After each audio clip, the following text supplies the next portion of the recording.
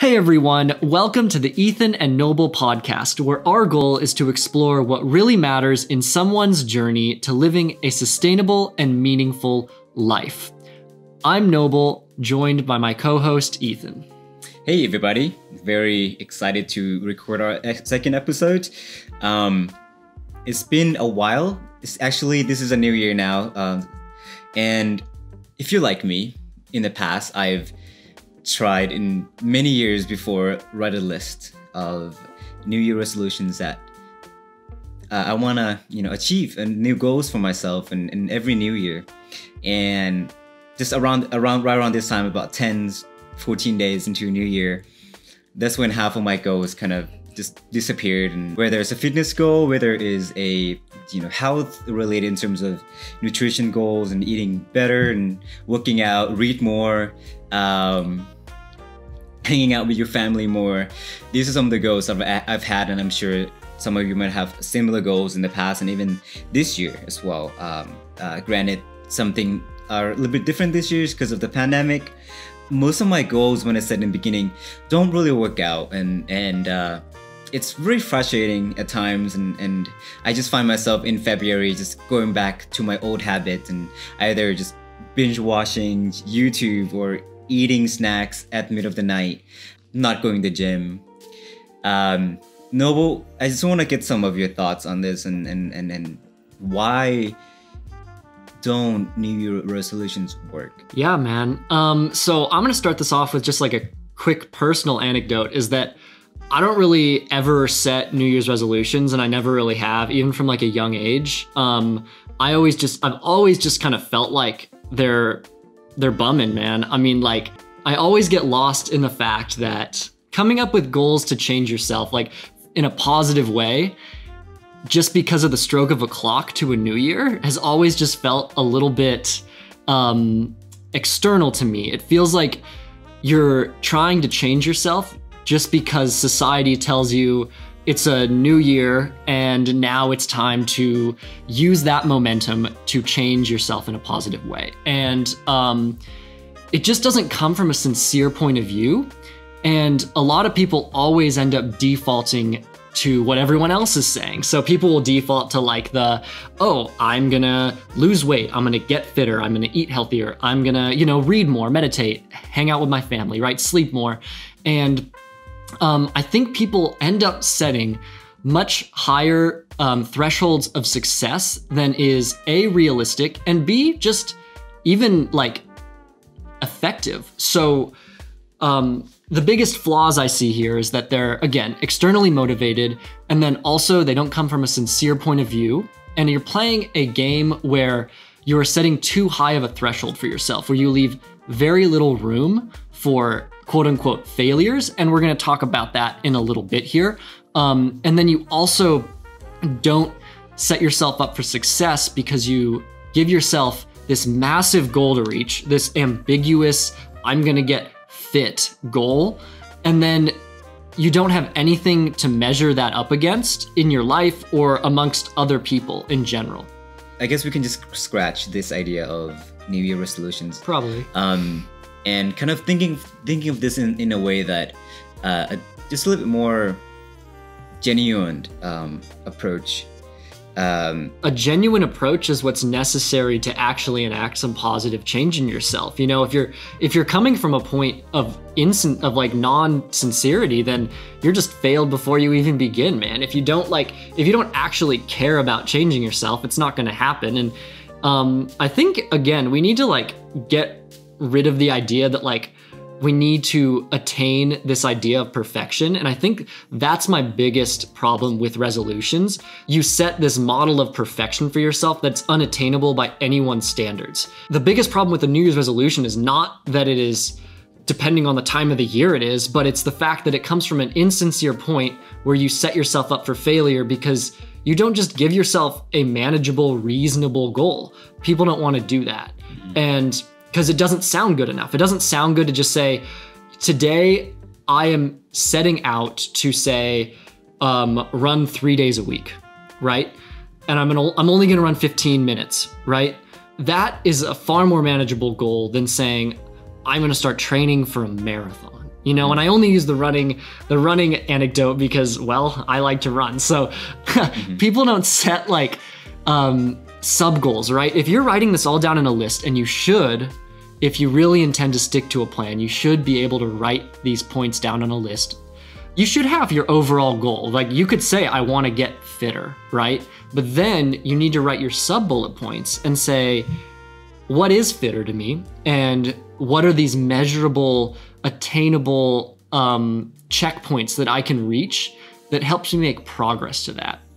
And then my final point is that I think people have this idea of like, you know, zero-sum failures. And, you know, if the goal is to like eat healthier and someone has ice cream for dessert one night, they think they've completely blown up this grand scheme of things planned that they've had, and then they're just gonna fall off the wagon. They say, oh, if I've done this once, then what's the point of trying? Well, I think the idea of failure is kind of like misleading, because that's not a failure, that's just another step in your journey, you know? I mean, it's not about a destination, it is about dedicating yourself to a process. Mm-hmm.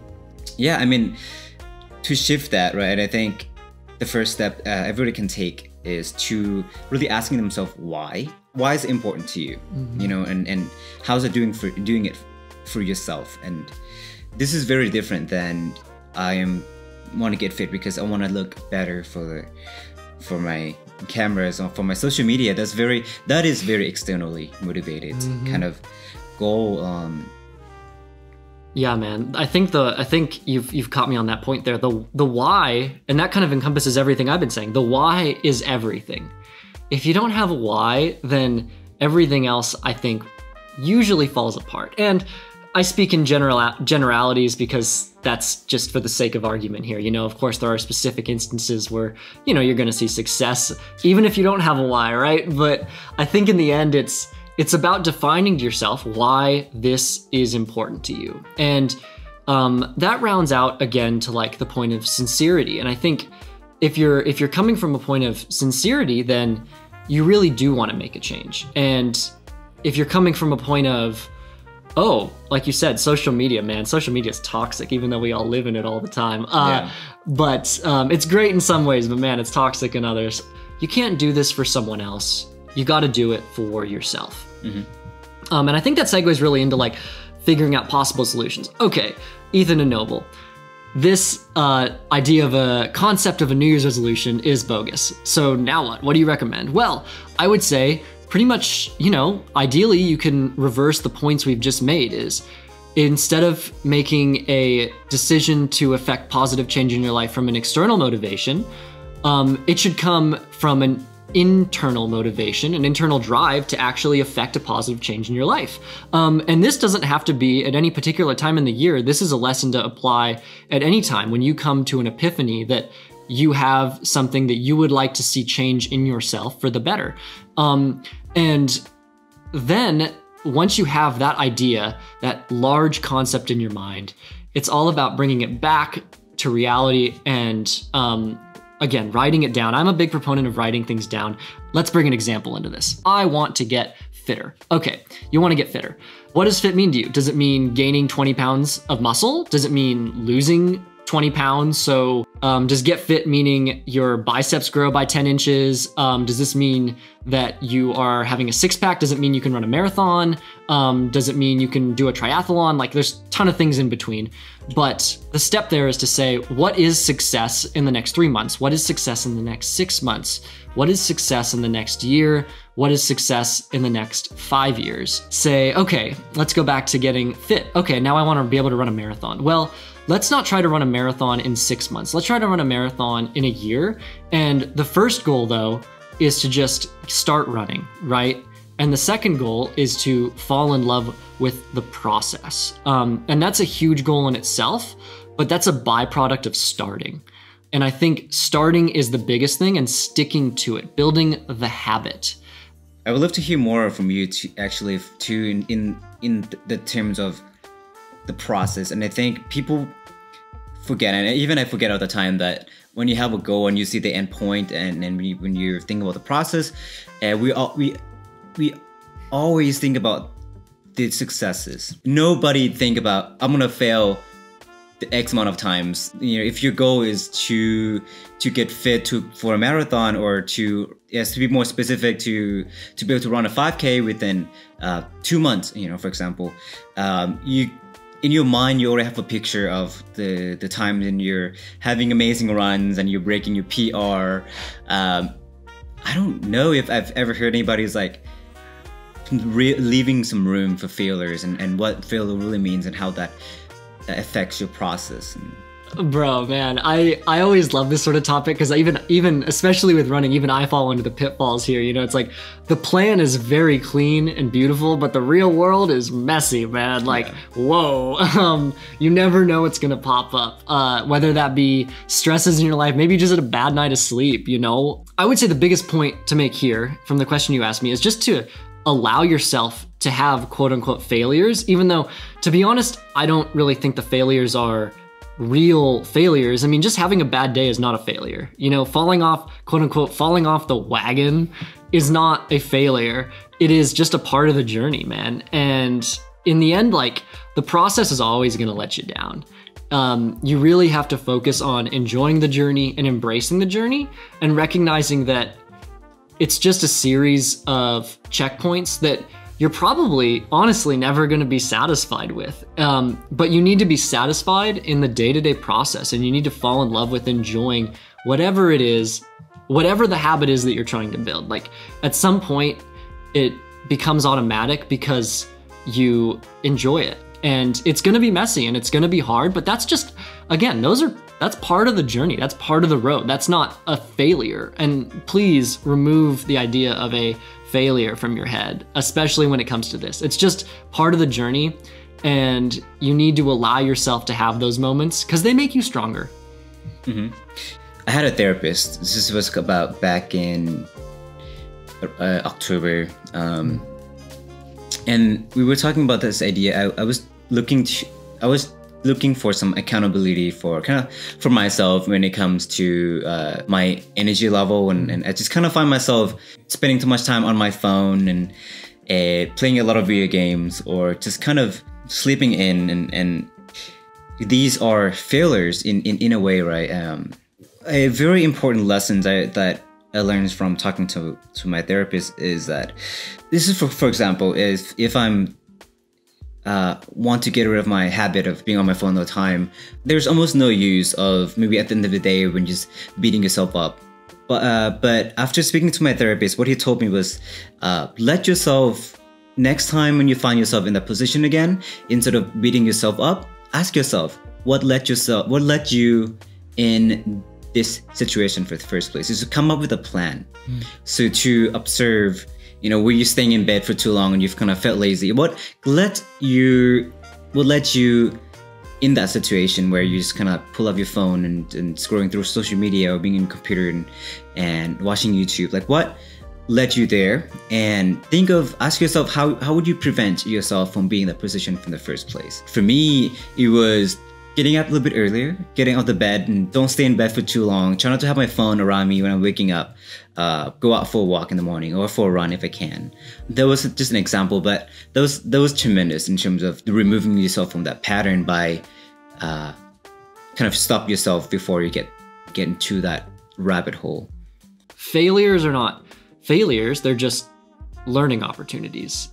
Time to reflect on yourself and see, you know, what the tick was that asked you to do that. And I think in the end, it's all supposed to be on some level fun, you know, because if you're not having fun, like pursuing the best version of yourself, then, you know, why are you doing it? Yeah. Yeah. Mm-hmm.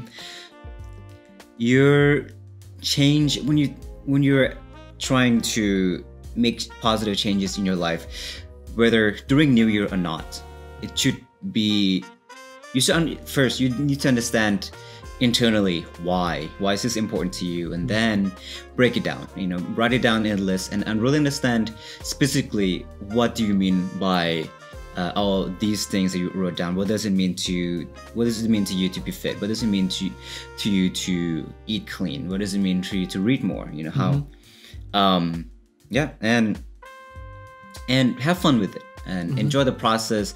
Leave some room for failure, of course, and learn from your failure. Use your failures as an opportunity to learn and observe your own patterns. And lastly, if you're looking for a daily tangible things that you can do, our friend Basil has an amazing podcast. He interviewed Hal Elrod, is a very famous author. He wrote a book called Miracle Morning, and he outlines in this podcast that we can put a link under here. 6 things you can do every morning to change your life, and very, very cool stuff. And I've been adopting it this week, and just having so much fun. I think it's just been, I can already see kind of a lot of shift in my mindset already, and yeah, really highly recommend it. And that being said, we're gonna just looking at some comments from last week. Yeah. I would just say, so let's see what we got here. Our first comment was, what specific items can you provide to get in shape in a specific time frame? Example, 6 to 8 weeks. So let's just use the example. I love, train for a 5K, whatever. You wanna run a PR in a 5K in 6 to 8 weeks. I would say if you're coming from a background of 6 to 8 weeks and you need to get in shape for a 5K, I would say the first 2 weeks, maybe 3 weeks, really take time to adapt, and then allow your body, allow your muscular tendon system to really get up to speed in what you're doing. Because the last thing you want to do is hit it too hard and get injured or burned out. So give yourself time and space to back up, chill a little bit, prepare your body. Then you really want to kind of probably go right into some slightly more high intensity training. I'm a big aerobic guy, but I know that generally you can get in shape quicker. You can burn the candle really hot if you just throw your body into some pretty high intensity intervals, whether that be, body weight stuff, weight stuff, running stuff. There's a lot of different biking stuff. There's a lot of different ways to do that. But I would say as long as you're being safe, effective, and maybe giving yourself 3 quote unquote harder sessions a week, and giving your body time to recover in between those bouts, and eating well, of course, sleeping plenty. Sleep is the #1 performance enhancing legal drug in the world, guaranteed. And if you're giving yourself time to recover, then you're going to be getting better every day, especially if you're hitting it hot. So that's kind of my quick answer to that, and you can probably apply that to literally any get in shape quick thing. So sounds good. And also, shameless plug, Noble and I and just a few other friends, we've been working on this running program and other programs like yoga and HIIT coming soon. But right now we have running programs for anybody who's looking for to start their running journey and to get fit, whether that's for a 5K, for a marathon. So definitely check out our link in the description. I love it. Yeah, if you want to get fit in 6 weeks for running, man, we already got that up there. So hit us up in the description if you're feeling that. But I think that allows us to go on to the next one, where we are generalizing maybe too much about finding a balance, a quote unquote work-life balance. And we did not mean to come across as you shouldn't be grinding in some way. I mean, I think most humans, probably if they want to get anything done, they're grinding in some form or fashion. We're not saying you shouldn't do that. We're saying you should grind in a sustainable way, and maybe grind on something you love. I'm not going to be out here grinding on something I hate doing. That's just how I'm going to live my life, and maybe I'm going to live by the sword and die by the sword. But man, I ain't going to be out here grinding on something I don't want to do. Life is too damn short. Yeah. So, but I appreciate that comment. Yes, I agree. 20, 30-year-olds should be grinding, and I think there is some form of balance to be had at all points in your life, though. So, good life there. Sure. And the last comment is from our friend Hannah, and she's asked us to kind of talk more about fasting. Definitely, we have an episode about fasting coming up soon. But I'm a big fan of intermittent fasting. If you think about starting a fast, intermittent fasting, you don't need to start with a 8-16, or you can start with something easier to handle. Maybe you would eat breakfast a little bit later and eat dinner a little bit earlier, and then you can shorten the time frame. Don't think about going into fasting like a very cold turkey, I guess. Is this, you know, I've tried fasting for 2 years now, and that was one of the least effective way in terms of approach intermittent fasting. And also give yourself some room for failure. And there's gonna be some days that you've breaking your fast, and giving yourself some room to do that will make your fasting experience more enjoyable. But yeah, this is kind of the short answer. I think that's a great answer. I think that, I mean, that just speaks, and that's another great example about everything we've been talking about, right? Yeah. Set yourself up for success. Give yourself some like attainable goals, and be fair to yourself, because we are all human. And I just thought of this actual point, and I think this actually leads into a nice wrap up too, is all of this, I think, goes a lot back into trusting yourself, and also having gratitude that you are in the position to be making these life changes in the first place. Like, how lucky are some of us to say, I want to be able to eat healthier? How lucky are some of us to say, I want to be able to be fitter? How lucky are some of us to say, I want to be able to wake up and meditate in the morning or have time to read more? Like, that comes from a place of a lot of very awesome life experiences already. And now you are building upon what is already a very fortunate life. Wake up every morning and write down 3 things that you're grateful for. They can be similar, they can be different, but let yourself know what you're grateful for. And I think, again, that just rolls really well into a nice summary we're making is, making changes should be super intrinsically motivated, forget all the external stuff like the changing of the year or all the society, all society telling you what you should and should not do to reach the perfect version of yourself. And again, like I think I talked about, writing it down, have a goal, have a big goal, have a stupid big goal, but give yourself attainable checkpoints to reach, like sub goals that are fair to you. And in the end, just be sincere, be realistic, and be flexible. That's it. See ya!